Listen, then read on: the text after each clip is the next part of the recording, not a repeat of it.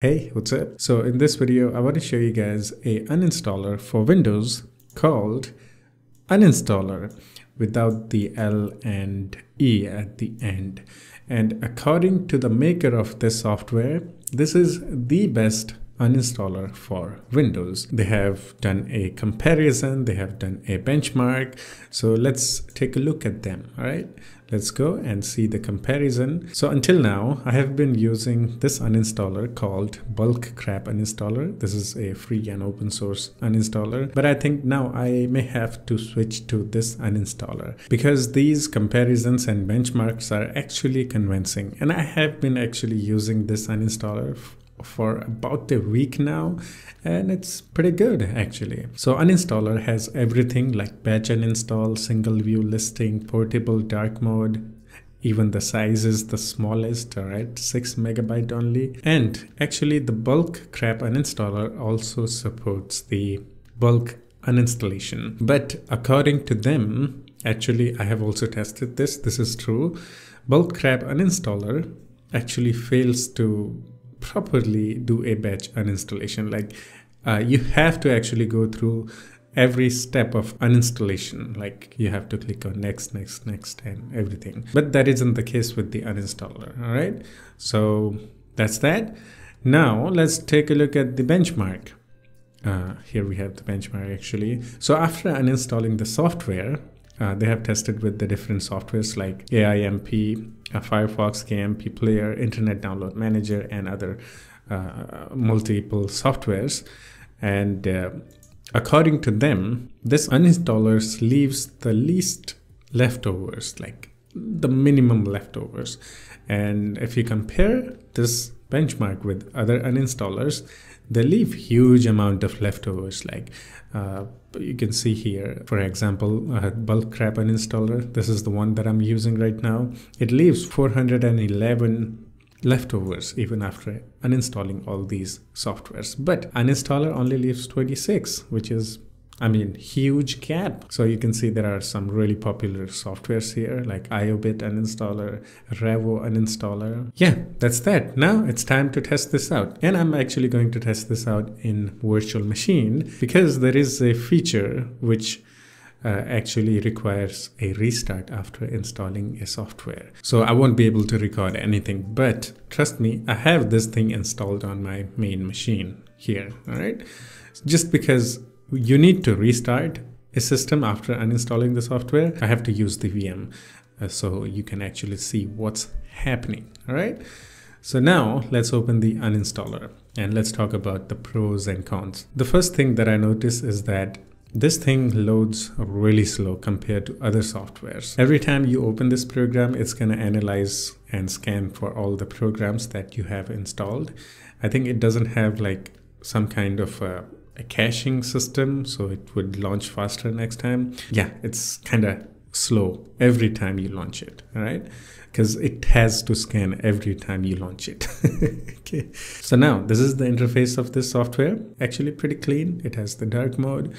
And here we can see list of installed softwares. We also have filters. By default, it won't show you the apps by Microsoft. So if you untick that, you can see all the system apps. Now, if you right click on any of these softwares that you want to uninstall, or there is this thing called show data, you can click on that. It will actually show you all the data related to that program. It's registries, folders, location, files, and everything. So you can get more info about that software before actually uninstalling it.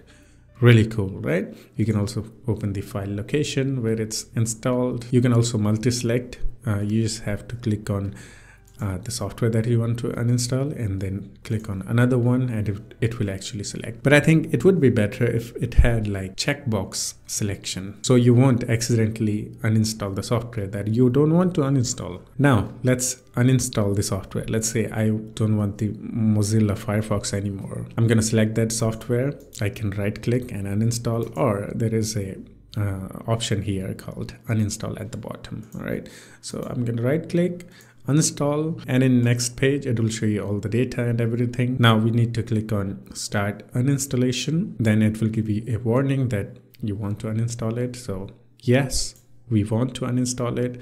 So now you can see this software actually automatically uninstalls the program, and we don't have to go through the manual steps, any manual steps. Like, usually almost all the uninstallers programs, what they do is like they launch the uninstaller of that program, any program that you're trying to uninstall, and then you have to actually manually go through that step. But that isn't the case with the uninstaller. But there is a downside. It is kind of slow. Maybe because it is trying to do a better cleaning. As you saw in the benchmark, it actually cleans the leftovers better than the other uninstaller softwares. And you can see it will actually automatically restart the system once you uninstall the software for better cleaning, all the registries and leftovers files related to that software. So it will actually restart the system and then do the cleaning. And forgive me, I had a software update. I should have done the update before uninstalling the program, but it's okay. And you can see here, when you restart, it is actually doing something in the background. So it says, please wait, this can take a few minutes. So basically it is doing a deep clean, okay, of those registries and leftovers. So I have never seen a uninstaller like this. Maybe it is the best uninstaller for Windows. It does really good deep cleaning of leftovers and registry entries. And you can see Firefox is completely gone. And just for a little info, we're gonna go into the installed programs section and try to find a Firefox folder. I don't see a Firefox folder. It actually works really well. I have used many uninstallers, but I have never seen this powerful uninstaller. I have noticed that other uninstallers will at least leave something behind, like the programs folder or some files, but it looks like it does pretty good job. It completely removes the programs from the system. Now, if you don't want to restart your system every time you uninstall the software, you can actually turn that off by going into the settings and then by unticking this option called recommend to automatically restart the computer after software has been uninstalled. Actually leaving this on is better if you really want to completely remove the program. And once you untick this option, it will give you a warning saying that not restarting the computer after uninstalling software can reduce the effectiveness of uninstalling software. So it is actually recommended to, just keep this option turned on. So basically out of the box, everything is just fine in this uninstaller. You don't have to mess with any settings. It will create a system restore point just in case if anything goes wrong while uninstalling the program. You can restore your system back to normal. There is one more thing that I want to show you guys that is called monitor. So if you select this monitor option, now what's going to happen is it's going to monitor the software that you're installing. So basically now let's reinstall the Firefox. Now it will have more information about the software that is being installed, and it might be able to completely remove all the registries and leftovers. If you install the softwares this way, you can say it automatically detected the software. So most of the uninstalled softwares will have this kind of uninstallation method. It will open the uninstaller of that program, and then we have to go through the steps manually, like click next. But that isn't the case with the uninstaller, which is pretty cool when you want to batch uninstall programs. Actually, let's do it. I'm gonna uninstall 2 of these programs, Mozilla Firefox and VLC. For now, it only shows that we are uninstalling the Mozilla Firefox.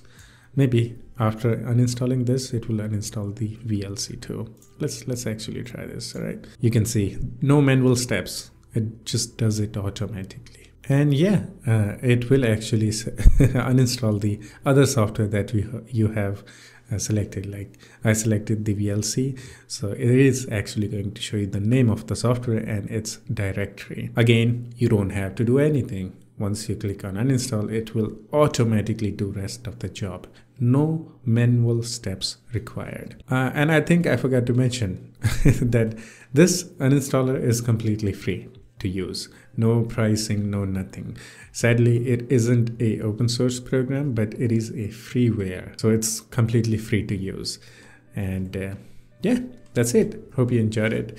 If you still have any questions or have any suggestions for me, you can always do the comment and we can have some chit chat in the comment section too. Yeah, that's it. I'll see you in the next one. Take care of yourself and have fun. Bye bye.